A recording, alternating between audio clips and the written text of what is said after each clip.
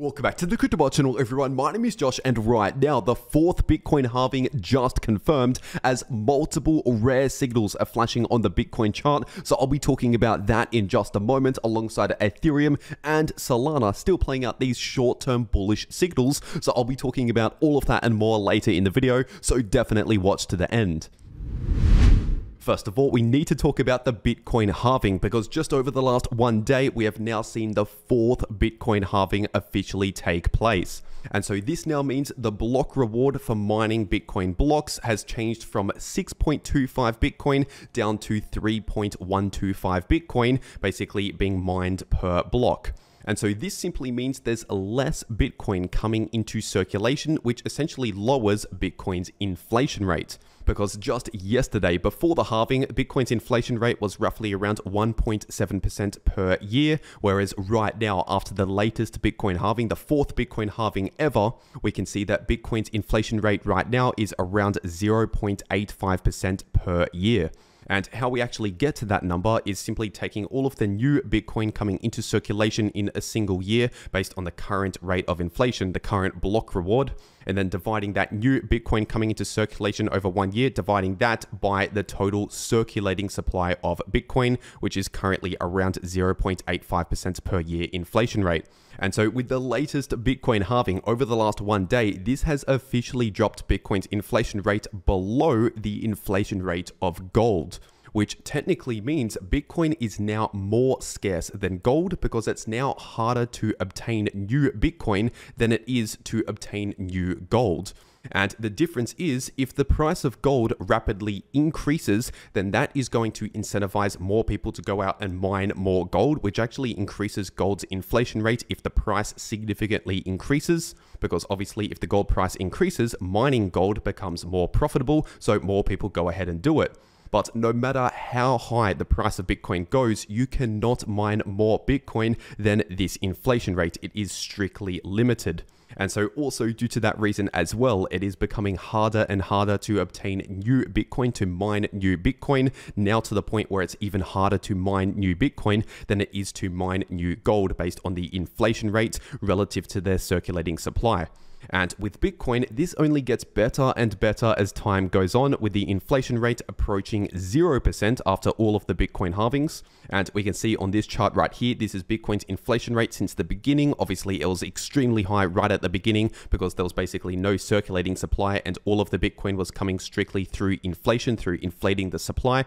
But over time, as the supply becomes circulating and less Bitcoin is actually being mined into circulation, of course, that reduces the inflation rate. And we can see roughly every 4 years, there's a big step down in the inflation rate, and those are the Bitcoin halvings. And so basically, as time goes on, Bitcoin becomes only more and more scarce, which is bullish for the price. If something becomes harder to obtain, usually that makes it very valuable, like for example, gold, and especially for Bitcoin.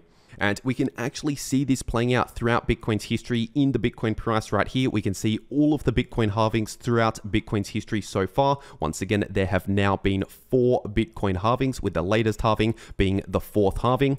And so far throughout Bitcoin's history, every single Bitcoin halving has led to a major increase in the price of Bitcoin over the next 1 year approximately following the Bitcoin halving.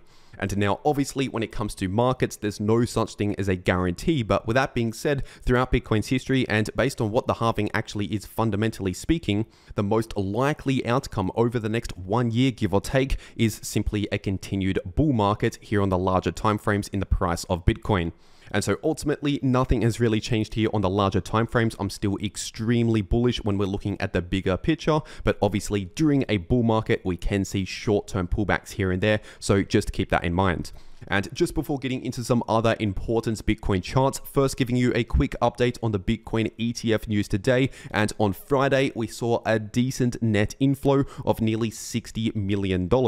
And so obviously seeing a net inflow is good after we saw a few days of net outflows. And in case you're new to all of this, basically all you need to know about the inflows and outflows from the Bitcoin ETFs is net outflows basically means selling pressure, which is bearish, and net inflows basically means buying pressure, which is bullish.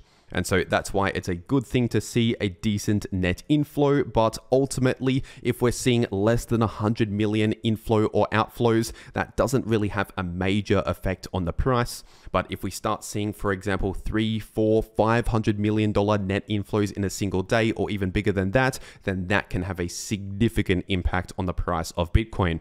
But anyway, getting into some other Bitcoin charts today, looking at the 3-day time frame. Of course, the candlesticks right here are the Bitcoin price, and this green line right here is the USDT market cap. And I'll talk more about this chart in my last video here on the channel, but basically when the USDT market cap increases, that increases liquidity in the crypto ecosystem, which is bullish for Bitcoin and crypto.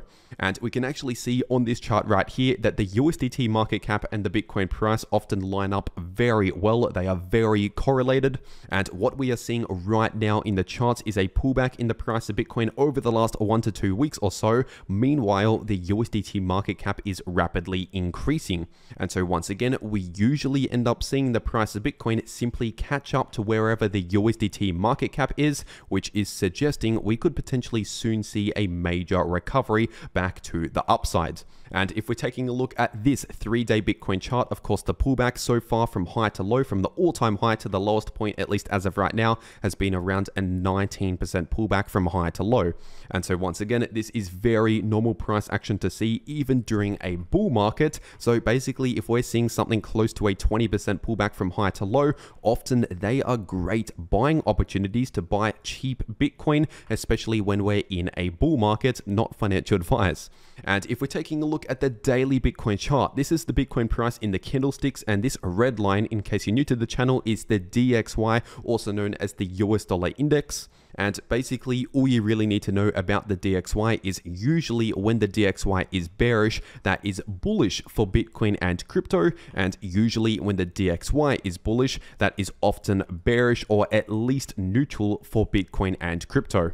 And over the last few weeks, we've seen a major move to the upside in the DXY, which is one of the reasons as to why we've seen the price of Bitcoin somewhat struggle over the last few weeks. But what we are now seeing in the DXY, at least just over the last few days, is potentially a bit of a pullback beginning. We're already starting to see a pullback in the DXY from the local high. And basically, if this pullback continues into a further pullback, then that can be a bullish reversal signal for Bitcoin and crypto here in the short term. And so as always, I'll make sure to keep you up to date on what's happening here in the DXY and many other important Bitcoin and crypto charts. And so make sure you subscribe to this channel with notifications turned on and click all for notifications so that you don't miss out on any of these important update videos. And if we're taking a look at this daily Bitcoin chart, we can see the continued bounce in the price of Bitcoin from this exact area of support that I've been talking about here on the channel, once again in between around 61,000 to 62,000. And so over the last 1 day, nothing has really changed on this daily Bitcoin chart. And if we're zooming further into the short term, looking at the 4-hour time frame, of course, over the last few days or so, we've seen this bullish divergence pattern, this bullish signal actually play out here in the short term. And obviously, I've been talking about this bullish divergence since all the way back down here, and basically around here, I said it's officially confirmed and now playing out. And so back then, around 2 to 3 days ago, I said that it's very likely that over the next few days, we're going to see either a bullish relief or at the very least some choppy sideways price action. Basically, I would no longer expect this bearish price action in the short term over the next few days due to this bullish divergence now playing out. And obviously, over the last few days, so far, we've seen this exactly play out as expected. And I do continue to expect this to continue to play out at least over the next day or so, possibly over the weekend. But we have to keep in mind other levels of support and resistance. First of all, we have this area of support, once again, in between 61 to 62,000 with some support at around 60,000. And as for short-term resistance, right now and over the last 1 day or so, we've been running into this area of resistance where we have been struggling at as expected, once again, sitting in between around 65 to 66,000. But if we start successfully breaking out above 66,000, then in that case, we could run up towards around 68 to 69,000. And above that area, the next significant resistance is at around 71,500. And if you want to trade these moves in the price of Bitcoin or any other crypto, personally, I trade those moves over on Bybit. So I'll make sure to leave a link to Bybit in the description down below and in the pinned comment. And if you use that link down below this video to make a Bybit account and deposit on that account, you can get up to a $30,000 deposit bonus, but only if you use that link down below this video. And also, if you use that link, it'll take you to this page right here where you can claim an exclusive 200 USDT airdrop position. And so if you're going to be trading crypto anyway, you might as well check this out. Once again, first link down below this video to claim those extra bonuses. But for whatever reason, if you cannot access Bybit or if you cannot KYC on Bybit, there is also Bitflex, which is another crypto exchange similar to Bybit, but you don't need KYC for Bitflex. And so I'll also make sure to leave a link to Bitflex down below this video as an alternative crypto exchange. And if we're taking a quick look at the Bitcoin liquidation heat map, we can still see a major area of liquidity to the upside in between around 65.6k to around 66,000. And we have another area of liquidity in between around 66.9k going up towards around 67.4k. And so at least in the short term, those are some potential price targets to pay attention to, because usually the price of Bitcoin moves towards where there's most liquidity. And as I've been saying over the last few days, especially if we take out some of these levels of liquidity, basically what that means is they're going to be liquidating a lot of short positions in those regions. And so that could potentially trigger a short squeeze, which is bullish for the price if we start breaking out above this resistance, for example, and hitting those liquidity areas. And one of the main reasons as to why I'm talking about a short squeeze and why I've talked about a short squeeze over the last couple of days is due to the funding rates looking extremely negative. Right now, a lot of the funding rates are below neutral. And basically, this is a major ingredient for a short squeeze because it tells us a lot of traders in the market are looking to short the market and not a lot of people are looking to long the market. And so that imbalance is getting to the point where the short traders, the short positions, are having to pay these funding rates as an extra fee to the long positions. And so this is basically incentivizing people to get out of short positions and get into long positions, even while a lot of people are trying to short the market right now. And so once again, this can lead to a short squeeze, forcing a lot of traders out of their short positions. And when short positions close, they have to buy back into the underlying asset. So if they're shorting Bitcoin and they close that position or get liquidated out of that short position, they're essentially having to buy back into Bitcoin, which pushes the price further to the upside, which is bullish. And so if we're seeing those short-term pullbacks or those quick moves to the downside, don't be fooled to enter a massive short position and get trapped in bearish price action, because at the moment we are seeing multiple bullish signals flash on the chart and now playing out, as I've been saying since all the way back down here. And if we're taking a look at Ethereum on the weekly time frame, right now we are still bouncing from that exact level of support that I've been talking about over and over again here on the channel, sitting at around 2.9k. And so as of right now, nothing has really changed on the weekly time frame for Ethereum over the last one day. So zooming into the short term, looking at the 8-hour time frame, and we can see this bullish divergence is still playing out exactly as expected. Obviously, I've been talking about this bullish divergence since all the way back down here, basically saying we're most likely going to see either a bullish relief or at the very least a sideways consolidation as the most likely outcomes over the next few days. And I do expect this bullish divergence to continue to play out over the next few days because it's on the 8-hour time frame. And so potentially over the weekend, we could still see this bullish relief continue, or at least a bit of a consolidation, perhaps when we start running into this area of resistance. And as for support and resistance, these levels have not changed over the last one day. So if you're new to the channel and you want to know what these areas of support and resistance actually are, then check out my last video here on the channel. And something similar can be said for Solana, also on the 8-hour time frame. Obviously, this bullish divergence is still playing out exactly as expected. Like I've been saying since all the way back down here, I expect either a bullish relief in the short term or at the very least a sideways consolidation, basically no more bearish price action or significant bearish momentum, at least in the short term here. And so obviously over the last few days, this is already playing out exactly as expected, and I continue to expect this to play out at least over the next 1 to 2 days or so, potentially over the weekend.